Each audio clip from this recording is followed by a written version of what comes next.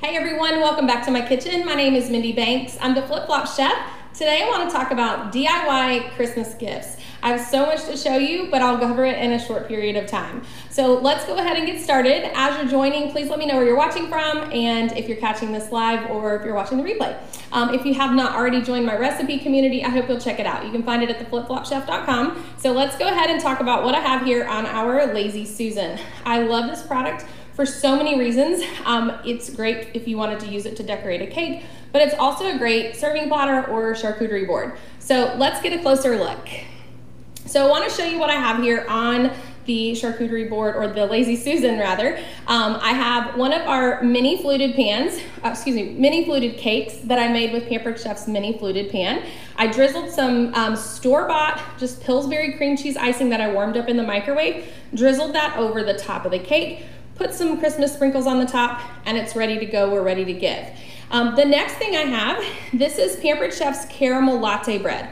After I cooked this in the new large muffin pan, which I'll show you here in just a few minutes, I drizzled white chocolate and caramel sauce over the top and chopped up some of these sugared pecans that I made in the deluxe air fryer and put them right on the top of the caramel latte bread muffins.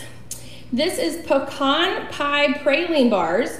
These are amazing. They will literally melt in your mouth. Make sure you have a glass of milk ready. It's perfect pairing for that. Then I have our new apple spice beer bread. That's a product coming soon from Pampered Chef. And I just garnished it with a couple of fresh apple slices and drizzled it with caramel syrup. I have some crunchy peanut butter bark. This uses Nutter Butter cookies, peanuts, white chocolate bark, semi-sweet chocolate, and of course, peanut butter, which you can use store-bought, or you can make it in your deluxe cooking blender. And in this bowl right here, I have the sugared pecans, which I'm going to tell you guys how I made that. I love this Lazy Susan because you can leave it where it can be turned if needed. But we also have a little hook, or a I don't know what you call this, little button here on the side, and you can just lock that in place. I'm going to set this aside. And then I want to show you the products that I used to make a few of those items. So for the apple spice beer bread mix, this is the mix, and this is coming soon from Pampered Chef. Depending on when you're watching this, it will be available for a limited time starting on October 1st. I used this with a can of Sprite. You don't have to use beer when you're making our beer bread. You can use any carbonated beverage, even like sparkling apple cider. If I had had that on hand, I probably would have used that. But I just followed the packaging instructions for that, and I baked these in the mini loaf pan. So you can see these fit right in here. I did not bake them in these cute little gold trays. You can get these gold trays, and most of the things that I'm going to show you today that hold the food gifts are from Hobby Lobby. If it's from somewhere else, I will try to make sure to let you know, but most of the packaging that you're going to see today, I got at Hobby Lobby. So this is the mini loaf pan with the apple spice beer bread. And I used our mini fluted pan to make the chocolate bundt cakes. I'm going to show you another fun way to give those as a gift in just a few minutes. And then this is the new large muffin pan. I used this for the caramel latte bread muffins, and love this. You can even use this for like chicken pot pies or let me see, tortilla cups. I lost my train of thought for a second. I'm going to move this out of the way. And then I want to tell you about the sugared pecans. So I made those in the deluxe air fryer, and I was able to make 4 of these bags, and I love these bags, you guys. These are also from Hobby Lobby, and they're Ziploc bags, but they're fancy. So I really like these, and these were in their regular party supplies, not in any holiday department. So you should be able to get these all the time, not just at Christmas. And they had a couple of different patterns. So I have 3 bags here. The 4th bag, I used part of it already, but these are great to give just as they are. Or if you want to add a fun little tag to this, then you could tie that on as well. So I've got the sugared pecans. I made these in the deluxe air fryer using the rotating basket. I will post the recipe in my recipe group. It is already there from when I shared it a different time, but I will post all the recipes I'm sharing with you guys a little bit later on. This is a great way to give the little mini fluted cakes. So hopefully you guys can see that. This is a cupcake box, also from Hobby Lobby in their regular party supply aisle. I have 3 of the mini fluted cakes in here. I did the same thing, just drizzled some microwaved store-bought frosting on the top and added some Christmas sprinkles. And then this is ready to give as a gift. I want to show you kind of how I topped off the caramel latte bread. So this is caramel latte bread from Pampered Chef. Followed the instructions almost to a T. You're gonna mix this with 2 eggs, a half a cup of water, and a half a cup of vegetable oil. I did make one change. I used a 1/4 cup of water and a 1/4 cup of cold brew coffee. You could use just the water, or you could use both coffee and water. All right, so this is a cupcake box, like a single cupcake. This is about 4.5 inches diameter. So you are gonna need a larger than normal cupcake box if you're using the large muffin pan. So I'm gonna show you guys how to decorate this. For the cakes, when you're putting them in a box like this, it's best to decorate them once you have them in the box. So I'm using 2 Torani syrups. I love their flavorings and I love their syrups. So I have white chocolate and caramel. You can get these at most grocery stores. You guys know I'm a big Aldi fan. They don't normally carry these, but you can get them at Walmart and Publix. Any major grocery store should carry these. I'm sure that you can order them from Torani online. And this is something that you might even be able to find at Home Goods. All right, you remember the sugared pecans that we made? So these are the sugared pecans. I already put some in my food chopper, chopped those up.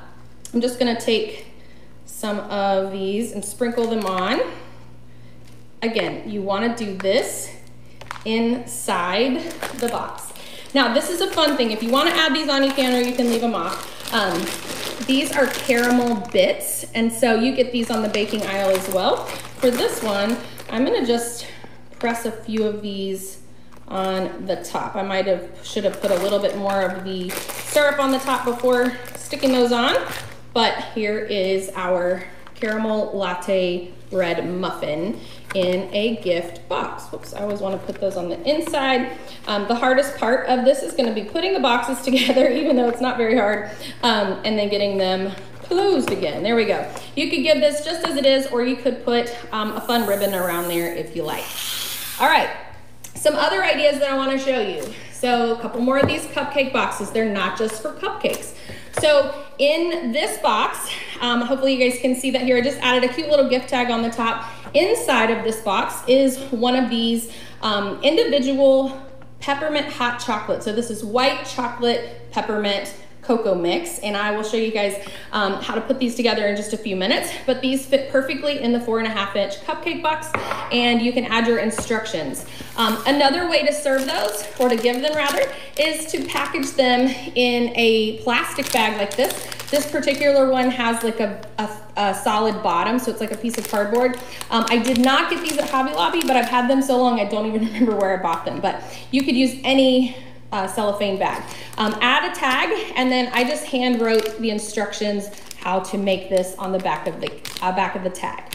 So that's another one of the hot chocolates. And then this has got our pecan pie praline bars in this one. And you'll notice that these are greasy. They have a lot of butter, so this one did kind of soak into the box a little bit, but I still think it's great.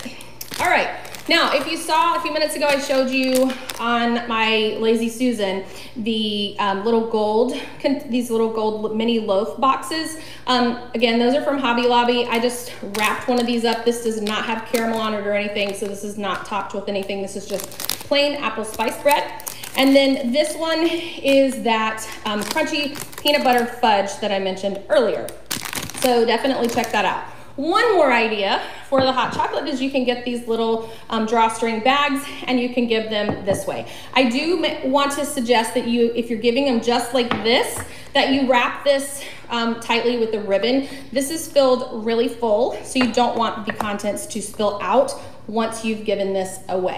So let's see here. Let me move a couple things out of the way. I want to show you our cowboy chili mix and the peppermint hot chocolate made in the Make and Take mason jar. So I love these mason jars. They're great for storing foods in the refrigerator or in your pantry, but they're also great for gift giving. So I'm gonna show you in a few minutes how to make this cowboy chili mix. And then this is a large version of the peppermint white chocolate cocoa mix that I have in the little small prep bowls. And I don't think I mentioned, but these are the 1 cup prep bowls. These come in a set of 6, so you could do 6 gifts with one of those packages. You would want to add tags to these with instructions so that the person receiving them knows what to do.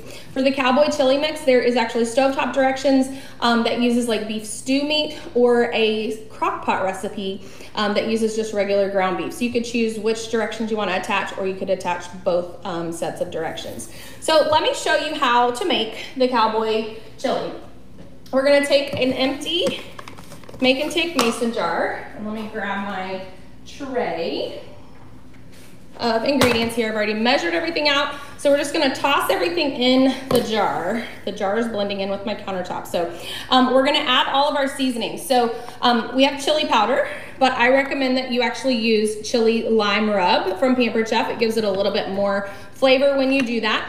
We're gonna add some oregano leaves. This is dried oregano, dried ground cumin. We're gonna use some minced onions. These are dehydrated minced onions.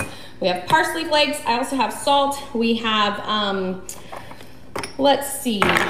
Oh yeah, I said the parsley. I was looking at that going, wait, where is that? So we're gonna first start off with the dry ingredients. So we're gonna pour our salt, the ground cumin, our oregano, and I'm just gonna sort of flatten that a little bit. We're gonna pour in the 2 tablespoons of either chili powder or chili lime rub. I'm gonna add the dried parsley. This gives it a nice color. We're gonna just sort of jiggle that a little bit. And then we're gonna add 3 kinds of dried beans. So you can do your black beans. So I'm just sort of leveling this out. And then we have pinto beans, kidney beans, and these are dried beans, so not canned. Just buy them in the bag. And the minced onions, a 1/2 cup, and this little bottle is right at about a 1/2 cup. And I may or may not have done that in the same order as I did it the first time. I put the onions in before at the bottom. It really does not matter. Once you get this filled, you're gonna take a Ziploc bag and stick it right inside of the cup. And then we're gonna take a bag of Fritos and fill the bag.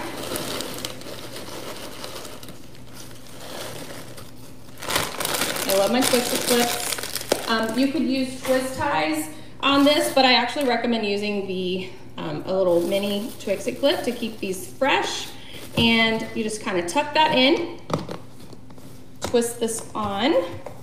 And if you don't know already, our make and take mason jars have 2 lids. So this lid actually holds salad dressing, and this is the lid to seal the salad dressing compartment.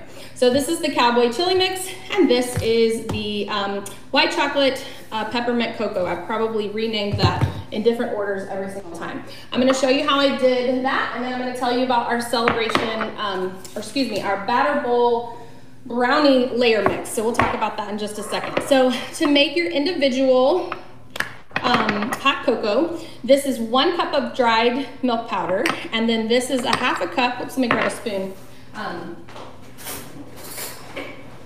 So I ground up a bunch of candy canes last night, and they seem to store pretty well.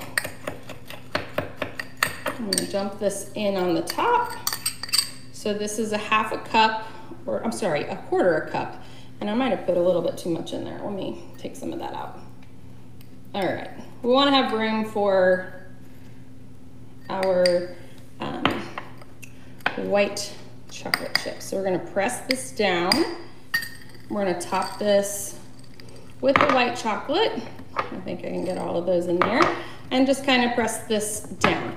Put your lid on, and then this is ready to package and give. So I really, really love those gift ideas. Next up, I have our batter bowl brownie layer mix. Now I will tell you that you can make this cookie mix, the cowboy chili, and the hot chocolate all in the small batter bowls, or you can use the make and take mason jars. Either one is great. I will say if you make the chili mix in the small batter bowl, there will be enough room on the top that you should be able to squeeze in a individual package of Fritos rather than buying a bigger bag, opening it, and then resealing it inside. So I'm going to tell you what the ingredients for this is, and I'm going to use my cheat sheet. So this has sugar, cinnamon, salt, baking powder, flour, unsweetened cocoa powder, candy coated, basically miniature M&Ms in here, white chocolate morsels, and walnuts. And you would attach a gift tag to this with instructions on how to finish preparing your cookie mix. So I'm looking around to make sure that I have not forgotten anything that I have prepared to show you guys today. I really hope that you're excited about all of these DIY Christmas gift ideas. I would love the opportunity to hear what you think. Let me know which ones that you're excited to try yourself, and I will post the recipes for all of the things that I showed you today in my recipe community. You can find that at theflipflopchef.com, and I look forward to seeing you the next time. Take care.